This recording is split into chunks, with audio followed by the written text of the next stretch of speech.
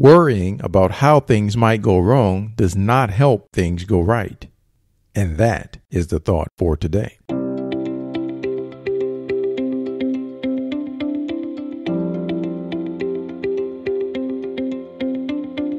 Welcome to 7 Good Minutes.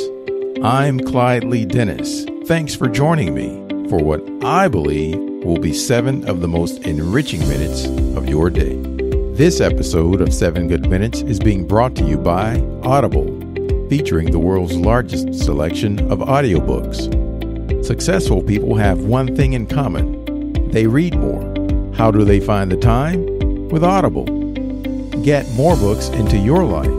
Start a 30-day trial with Audible today, and your first audiobook is free. Cancel anytime, and your books are yours to keep forever. To get started, just go to 7goodminutes.com/audiobook. In this episode of 7 Good Minutes, Aaron Doughty talks with us about how to stop overthinking everything. Enjoy. And just to give a little bit of a backstory, I went through a lot of pain growing up. I went through a lot of situations, and from that, there are 2 routes I could have gone.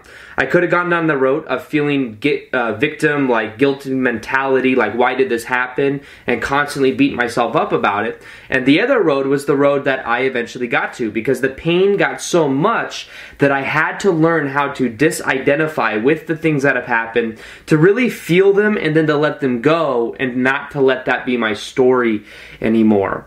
And the way that I did that was, I remember I learned how to meditate, and I was so focused on trying to control my thoughts. But what I found is the more that I tried to control what I was thinking, the more that it actually resisted, the more that I actually was like me versus me. It was like there was almost just resistance that was naturally building.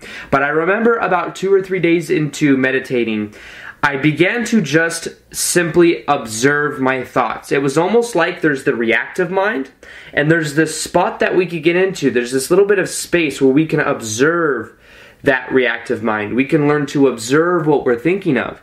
And I remember that it was a paradox, because as I wasn't trying to control my mind, as I was just observing the thoughts that would flow into my mind, they would come in, they would go out, they would eventually start to slow down.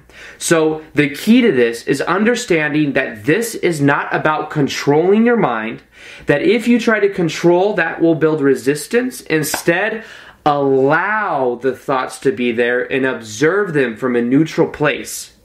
Now, in order to understand the neutral place, I've used this analogy before, but imagine that you are sitting at a park, on a park bench, and you are just there observing your surroundings, just relaxing. If you watch people walk by, you're just observing them walk by. You're not judging them. You're not putting labels to them. And if you do have the mind puts a label on them, you're not identified with it. You're just observing what's happening. Now, in the way that a dog might walk by you, you would just observe the dog walking by. You wouldn't try to follow the dog. You wouldn't try to control the way the dog is moving. And the same way, treat the thoughts the same way. Don't try to control the thoughts that come into the mind. Just watch them as they go through. Just allow them to be there. And the paradox is that in allowing them to be there, eventually they will go away more and more. Start to observe the thoughts. Let them be there. Don't resist it. Allow it, and watch how with time they begin to lessen more and more, and you get to this space of observation that is a very good feeling. That's what they call presence. You become present to the moment. Now, the other part of this is letting go of the self-image and the label of you being somebody that overthinks and somebody that overanalyzes. When you think of yourself, do you put the label on yourself of I overthink too much and I overanalyze? And if you do, it's okay. But realize you can start to view yourself as this person that's able to observe. And as you observe that part of yourself, you will start to feel that that is who you are. You can let go of the labels and start to really let go of that emotional baggage that comes with it. And you can start to identify with being somebody that responds rather than reacts. There is a huge difference in that. Now, another part of this is understanding that if there's something we want to create, if there's something we want to experience and we overanalyze it, we build resistance and we actually create a barrier to us experiencing it. You'll observe that reaction mind and you'll start to then actually observe it from a point of response. That's where the biggest change can be, and one of the biggest changes that's been made in my life is realizing that in the moment of stimulus, in the moment of thought, there's a small space. And in that space, you can decide that that is a part of who you are or that's not a part of who you are. You can decide to think more of it or to think less of it. And in that moment, you can observe it and that will neutralize everything.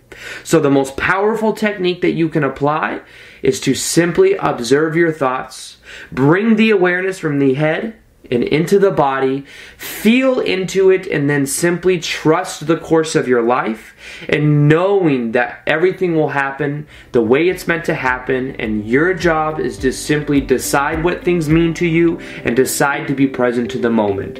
Please keep in mind, this is about half of the entire presentation. If you're up for a treat, you should definitely listen to the whole thing. You can do so by clicking the link labeled View the Full Video on YouTube in the show notes. That does it for today's episode of 7 Good Minutes. Please take a moment to rate and review the show on Apple Podcasts. If you have questions, you can ask those by going to 7goodminutes.com/askclyde or get me on Twitter at Clyde Lee Dennis. Until next time, let's be civil to one another out there. Thanks for listening.